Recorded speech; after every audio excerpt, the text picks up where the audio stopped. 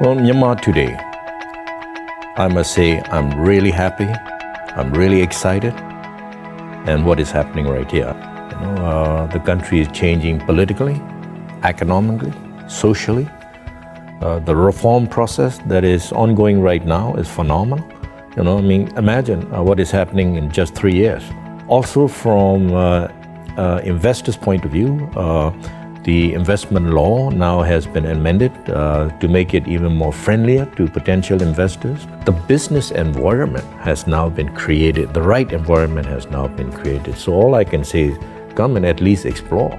I do believe that this is the right time to come and invest in our country, a new frontier with tremendous opportunities that are waiting for you. Well, back in 1989, we started as a very humble service company, specializing in providing various services in the oil and gas sector of Myanmar, and that's Myint & Associates. MPRL was founded in 1996.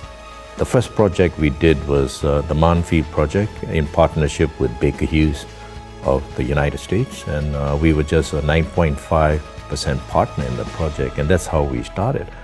But today, we are now a group of companies, a total 8, where MPRL E&P is a flagship company. And we now have Myint & Associates as a service provider.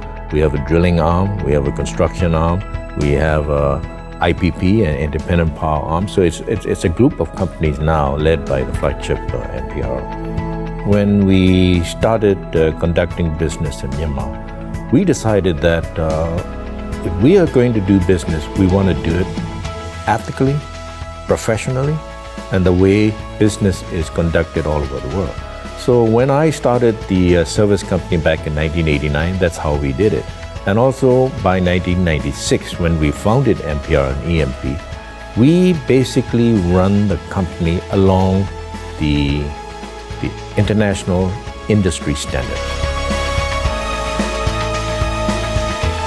Myanmar is a country that is abundance of natural resources. And then a lot of people talk about just natural resources, but there's a lot of human resources potential also. I'm really happy in general operating in the energy sector of Myanmar. I think it's a tremendous sector with potential to grow. We have a very good working relationship with the Ministry of Energy. So we really enjoy what we are doing today, and we hope to grow together with the country. That's what I intend to do. Now that the sanctions have been lifted, there's enormous amount of companies, whether it be small, independent, or the majors, like Chevron, Exxon, British Gas, Woodside. They all are here. So it's really exciting, challenging times. Up to about 3 years ago, the main problem that we face as a company, which was an obstacle actually for us to grow much faster than how we grew, one of the main obstacles was getting funding, raising capital. But things have changed now. Now banks, their venture capitalists, that are all coming, talking to us. There's a tremendous opportunity for us to grow.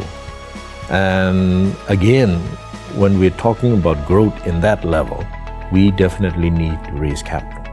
So we are now looking at various options, and one of the options is to list MPRL E&P either in Singapore or in the London Stock Exchange.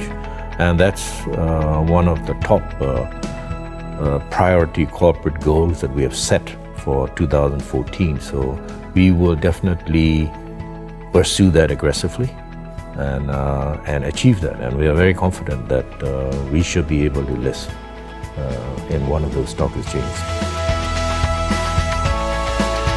I've been promoting and helping the sport of sailing in Myanmar since 1989. Now, MPRL also as a company has been supporting Myanmar sailing in every way possible. And when we had the SEA Games, the first in 44 years, to be hosted by our country. We wanted not just to do it casually, but we want to do it in such a way that it will go down in history as a memorable event.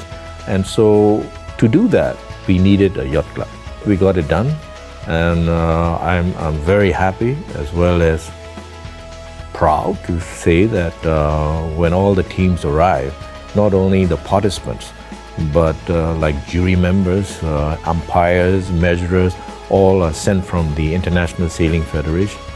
They were just flabbergasted. I mean, they just couldn't believe what they saw. Most importantly, they all left, and what they said was, this is a great place, it's a beautiful beach, ideal place for sailing, and they like to see it grow, from there into a marina stage. I think there's tremendous potential.